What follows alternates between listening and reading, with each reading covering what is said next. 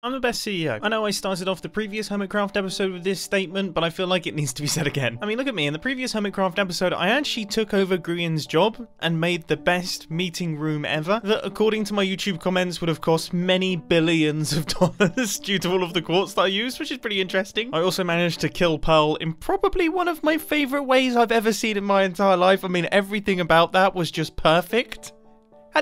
She'd launched herself fully horizontally across the bottom hole and then just dropped out of the world. And the subsequent killing of the skeleton was equally hilarious. Honestly, I think I'm on track for the most not kills of any player in Minecraft history. But now we have incredibly important business to attend to, which is why I'm in the incredibly important business section of this meeting room. This is where all of the important business is going to get done.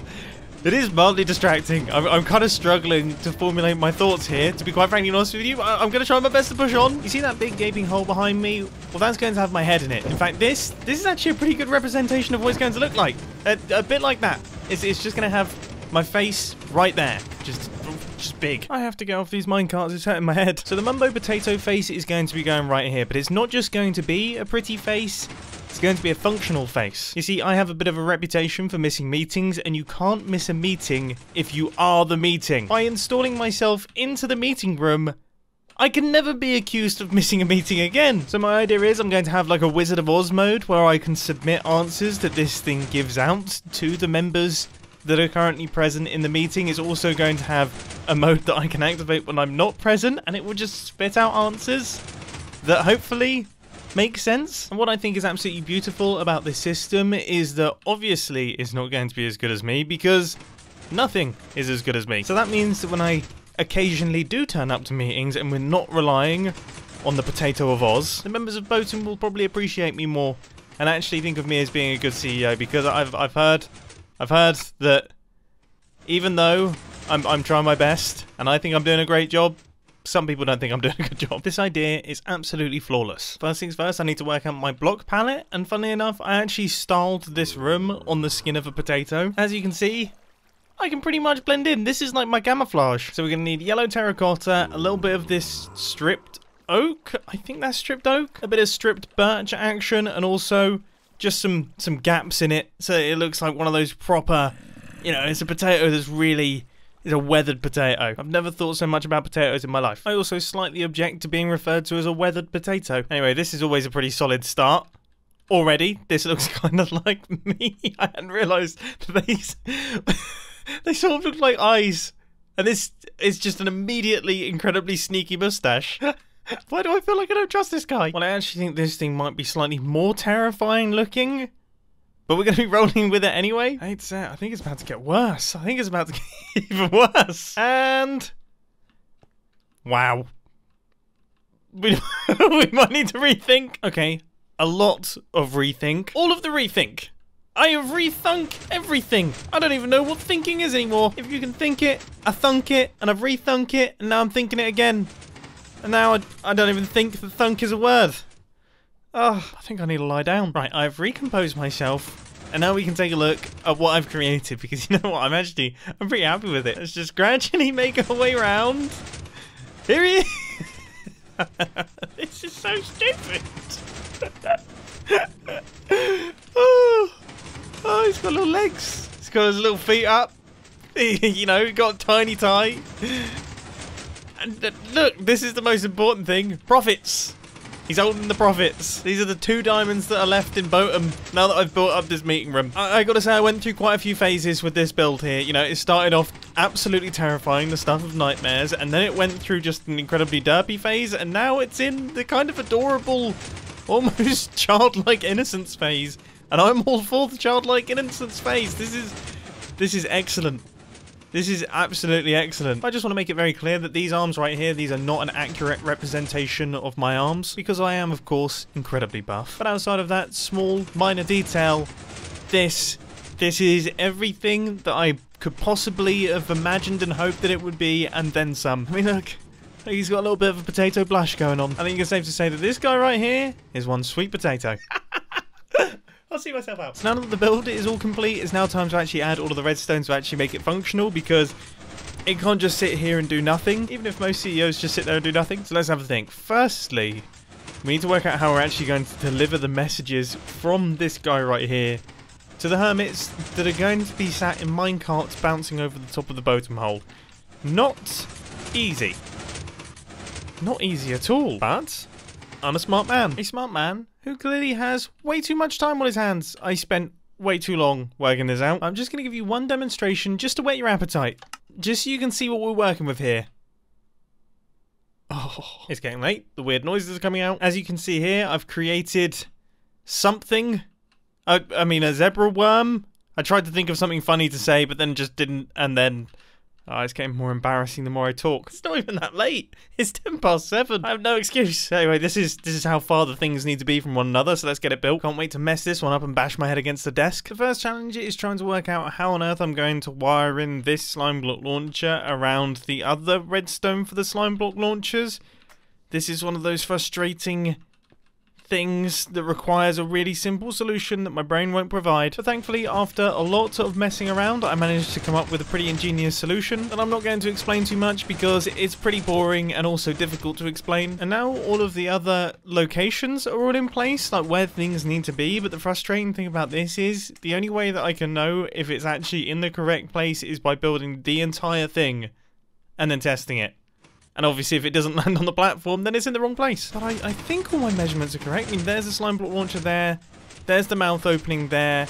And then over there is where the other slime block launcher is going to go. So I've got the redstone set up for the first part of this. So here comes the moment of truth. We should see it fly through the mouth.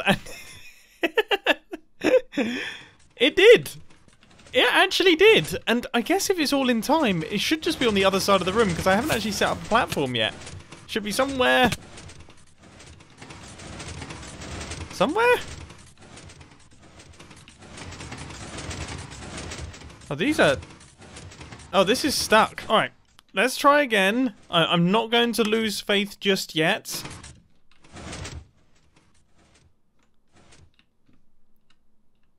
I might be about to lose faith. I don't know what just happened there. Now, what I'm hoping is that was just a visual glitch, but I hate to say it, I cannot find any evidence that that piece of stone even entered this room.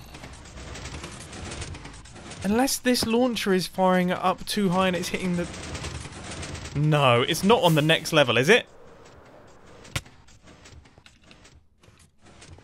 It's not.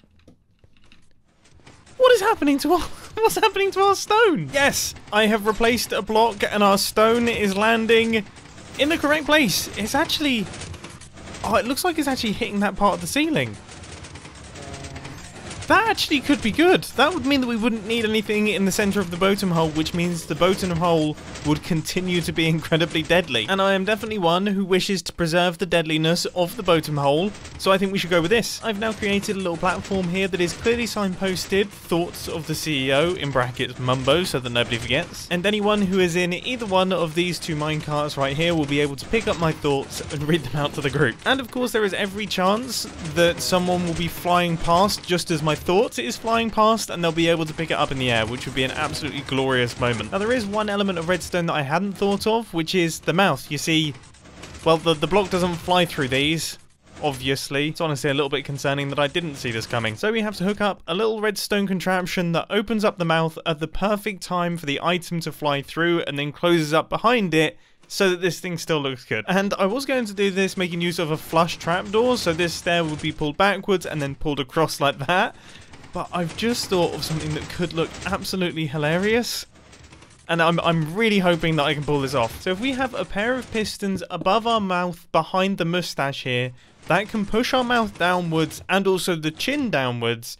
And then the chin will actually come in contact with the little suit down at the bottom here, and we can use the suit to push everything back upwards. I think that'll work. So I have the first piece of redstone in place, and this whole system is just, it's disgusting. But it looks like it worked. I wasn't actually looking in the correct position, but it looks like it worked. And then this should be the next piece of redstone. This is literally the ugliest thing I've ever created ever. But now that should give us the full mouth open and mouth close. Pretty sweet. Time to get someone over to test it. You still working on this, or what's going on? Yeah, I'm doing some more testing it. This thing is getting out of hand. Okay, I am... Oh no. Yeah. Whoa! Whoa! What are you doing? That was smooth as butter, right? That was not. That's not meant to be the dangerous part. Like all the rest of everything else that's going on in here is meant to be the dangerous part. You're not meant to struggle getting into it. I suppose that's true, but hey, I'm not as worried this time. All those levels I told you about last time we met, yeah, they're all gone now. Oh really? What happened? Yeah, I got a creeper's sneak attack. You know. Oh. Yeah, it was a good one. That's bad. Mumbo. Yeah. Hello. Yep. There's two of me now. By this on the wall, what is happening? Yep. This is me. I've got something kind of minor that I want to test with it, but it's kind of tricky for me to test it because what I'm gonna do, like, I'll activate this thing. If you stand there. Okay, well, not necessarily there because you might pick up the item, but I want to know if this is working properly. So here's the thing, I need to activate it and see if it actually works. Okay. Is it? Oh! So, there it went, yeah. Has the item landed in the thoughts jar? It did. Oh, nice. All right. That's pretty fancy. These are your thoughts. Well, there's no... just, yeah, there's no thought at the minute. It's pure... Grey. It's not quite as exciting as the minecart test, I must admit. Like, there's no risk of dying or anything, but it would just... I'll find a way. Yeah, that's true. It is actually a bit precarious down here. You kind of have to go down here, and then... Oh, yeah. Yeah, this here is the button. So just when I say I just want to see if this actually works and how silly it looks. Right, you're cleared hot. You can go whenever you want. Okay, count me in. We got to do a countdown, you know. All right, okay. What from? 20? 50? How about 75? 75? It's going to be a long video. It's going to get a lot of ad revenue. Exactly. All right, we'll go with 3. All right, 3, 2, 1, go. Here it comes. I think. Hey, that's pretty good. Hey, that is actually... That's pretty good. Yeah, that worked. And the mouth looks pretty hilarious as well. This is good. Right. Well, I think it's safe to call that one a success. Now it's time for an incredibly important step, which is to make this redstone contraption look a lot more complicated than it is. And that involves redstone on wool. Redstone on wool is one of those things that is genuinely useful. Color coding redstone lines actually helps you build out redstone contraptions, but it also has the added effect of making it look like the redstone contraption is far more complicated than it actually is. You see, I want to make sure that if one of the members of Botum actually has a poke around out the back of this thing, they actually think I've created an incredibly intelligent replacement for myself and not just essentially a slime block item launcher. I know Impulse has seen behind the curtain a tiny bit, but he doesn't know where the answers are going to be coming from. I almost crafted jukeboxes instead of note blocks. That was close. Now, the reason that I'm crafting up the note blocks is because I want this thing to play a little tune every single time it gives its advice or makes an addition to the meeting. And as I'm sure all of you know, I'm the least musical person ever. So this could be horrible. But if I hit this button down here, we should be able to hear it. That's pretty good. That's exactly what I was hoping for. That does not happen very often, especially when it comes to musical things. Anyway, everything is going to plan. We've got all of the decoy redstone, which is making this thing look a little bit more complicated than it is. The actual launcher is working. Everything seems to be working. I don't really know what to say. Well, things could be about to go south. If there's a man that can break things, it's definitely him. So our actual potato... Our Potato of Oz, Russet of Oz, Wizard of Spuds, forgetting the name, it's done. Alright, so now we move on to the redstone. Now just to quickly recap, this thing needs to have 2 different modes. It needs to have a fully automatic mode so that when I'm missing a meeting, nobody notices that I'm missing a meeting. And it also has to have a mode where I give my thoughts and then they are sent out through the medium of the potato face. And remember, the key here is to make them slightly worse than real me, which shouldn't be too hard because I'm awesome. In a few weeks' time when I return to Botum meetings in person and we're not relying on Mr. Potato Face over here, all of the members of Botum will be so happy to see me. They'll be throwing celebration parties, they'll be talking about how great I am as a CEO, how good it is to have me back. Absence makes the heart grow stronger and all of that. I will be praised. I will be loved. We will ride off into the sunset on the boat and private jet, laughing, giggling, sharing popcorn, and everything will be excellent. Which reminds me, I actually want to make sure that I differentiate between this thing right here and me. So I'm changing the signs on this little platform to say thoughts of Mumbo Tato instead of thoughts of CEO in brackets Mumbo. I think that makes things clearer. Look. All of this talk of Wizard of Oz is maybe want to build things in green, so that's what I'm doing. No one is going to see this room except for me, so I'm just going completely wild with it. Absolutely perfect. I do feel like I'm inside a creeper's brain right now, but you know what? That's a vibe. Okay, so all we need to do is send a signal from this redstone machine, the redstone clock, the actual meeting room itself, up into this brain center over here, letting us know that the meeting has started. That will then activate a redstone lamp in there so that if I'm doing it manually, I know that I can start sending in submissions and things. But then, if I'm not doing it manually, then that has to activate the little idea submitter that will submit the ideas down into some form of water stream, which will then go through into this, and then be sent up into the meeting room. So we need a redstone line going up. We need some toggles and redstone clocks and things up at the top there. And then we need some form of item transportation device to take the items into this area here. Okay, I kind of know what I'm doing. Now, one thing that I really want to do is I'm going to make sure that all of this is fully covered up so that it doesn't actually look like a water stream. You wouldn't be able to tell that it's a water stream. So if they do inspect this area back here, they don't realize that all of the ideas are actually coming over from this space here. And then if I'm smart, after I've done all of the redstone back here, I can block this whole area up and then just run a straight redstone line out of it, and it will look like another random piece of redstone, a little bit like this. It's a flawless strategy. They're never going to know what's going on, unless of course you tell them. But if you do, you will be doomed to have smelly armpits for the rest of your days. So this is my ideas chest. If I put an item on the inside of here, good. Let's try that one again. If I put an item on the inside of here, it should be transferred across into the system and make its way out of here.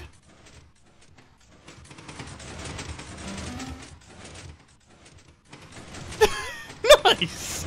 I lost hope. Okay, I wasn't expecting that, but it actually works. Okay, so now this redstone pulse extender extends out the pulse from the redstone clock that is attached to the slime block launchers, which means that we constantly have a redstone output while those slime block launchers are in use, which essentially translates to we know when there's a meeting going on. Oh my goodness, I just blew up. I got blown up by a creeper inside of what looks like a creeper. Ah, that is suboptimal. That is suboptimal. Oh, this could be dangerous. This could be dangerous. Yes, yes, I landed on the slime block. What a win! Well, this is painful. Oh, this is painful. My stuff is just over there. Thankfully, I managed to get all of my stuff back, and most importantly, I managed to not get Pearl to help me, which would have foiled my entire plan. Pearl is dangerously nice sometimes. So we have the ideas chest, we have the redstone lamp indicator. Now it's time for the automator, which has now been added in. This is looking way more complicated than it actually is. There's not actually that much redstone in here. It just looks crazy. Remember what I said earlier on about redstone on top of wool? Redstone on top of wool. But I think I have everything. So when this lever is switched on, then that means it is in manual mode. When this lever is switched off, then that means it is now in automatic mode. So I don't have to be here. It will just be giving responses to things that hopefully come up in the meeting. Or it could just be talking complete nonsense, which is the most likely thing. But I'm going to make all of the automatic responses as general as they possibly can be. This chest right here is where I'm going to put in my manual responses. This redstone lamp indicates that the meeting is actually on and the minecarts are bouncing around. And then this chest and this anvil is for putting in my custom responses. And of course, all of the responses are going to be on potatoes. So I have a few little pre-programmed ones that I've added into the system. They're ready to go. I even have a meeting greeting, which activates when the minecarts are activated. That should be a pretty nice detail that will really sell this thing as being more intelligent than it is. And of course, I have a whole stash of potatoes ready for renaming when I need to. I think it's safe to consider this done and dusted. All of the holes have been plugged up, everything has been cleaned, all of my chests have been removed. This thing is now looking very, very complete and very finished. The minecarts are in all of their correct locations, so this thing is ready to go. The thoughts of the Mumbo Tato platform is looking gorgeous. And look at me, I've even included a little chest that explains what to do if everything breaks. This is like really complete. By my standards, normally it doesn't reach this level of completeness. Normally I give up with like the last 2 or 3%. So I think it's safe to say that I'm absolutely chuffed to bits with this thing, and I think the other members of Botum are going to be chuffed to bits as well. I am very, very excited for the next meeting. Whether I'm here or not, I am always here. What an absolute win. So I really do hope that you enjoyed this episode on the Hermitcraft server. It's been a ton of fun to create. I've loved working on all the redstone contraptions and working on this area down at the bottom here. And I will catch you in the next Hermitcraft episode. See ya!